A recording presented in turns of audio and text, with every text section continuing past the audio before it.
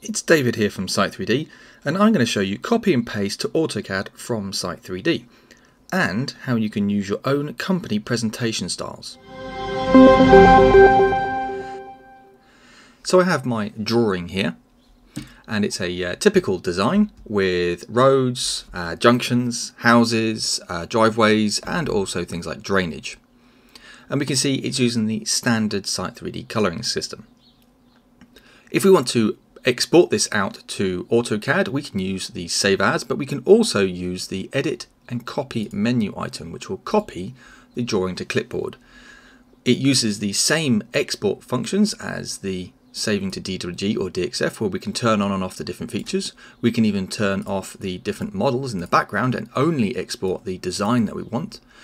We also have the options to export as either 2D or as 3D.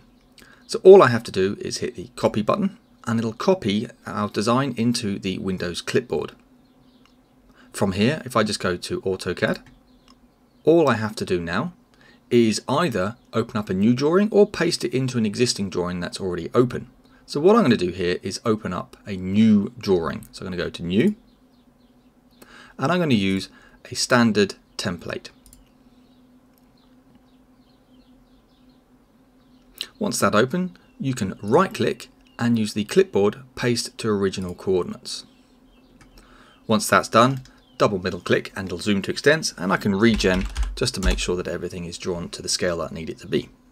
And you can see right now it is looking the same as it did in Site3D. It is exporting everything as identically as it was in Site3D.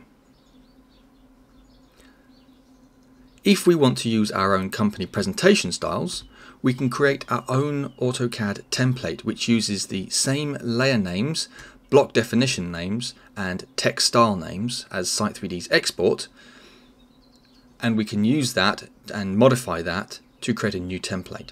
So I'm going to open up that new template now. So in this case, I've created one of these before. You only have to create this once. You do not have to do this every single time. You just use the same template. So once that template's open, I can right click and do exactly the same thing and paste to original coordinates. It will use the same clipboard copy I did from Site3D earlier. And now if I double middle click, I can zoom to extents and regen, just to make sure everything's drawn to the correct scale that I want. And you can see here that it's got the same data, but it's been drawn in a different presentation style. So this is using different font definitions, different block definitions for our manholes. So you can see this one's got a much thicker line for the outer line here and a different internal hatch for this one. Even our gullies are different. You can see the block definition for that has been updated. And there you go. We have our project exported using our company presentation styles. Thank you for watching.